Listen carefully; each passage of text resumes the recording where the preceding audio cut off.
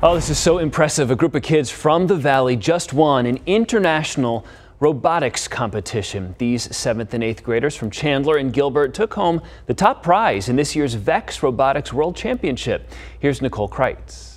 The teams are going crazy! I cried from happiness because I couldn't believe that we actually were the best team in the world. Top honors for these students from Arizona College Prep and Basham Middle School.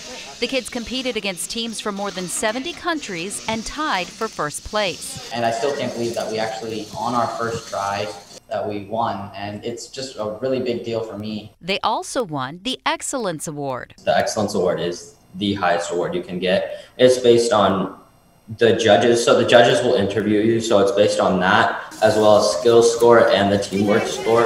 They designed this robot to compete in the challenge. This wasn't actually our first design. We went through many designs, and we incorporated all of the different parts that were successful in our previous designs and put it all together to make our robot. Together, they won a plaque and an automatic entry into next year's World Championship. No money prize or anything, but a lot of bragging rights. The real reward is all the skills they picked up, better preparing them for their futures. Robotics is obviously, like artificial intelligence, all of that, it's obviously going to be a really big part of the future. It's very important to learn coding, and also engineering will also help with a bunch of jobs.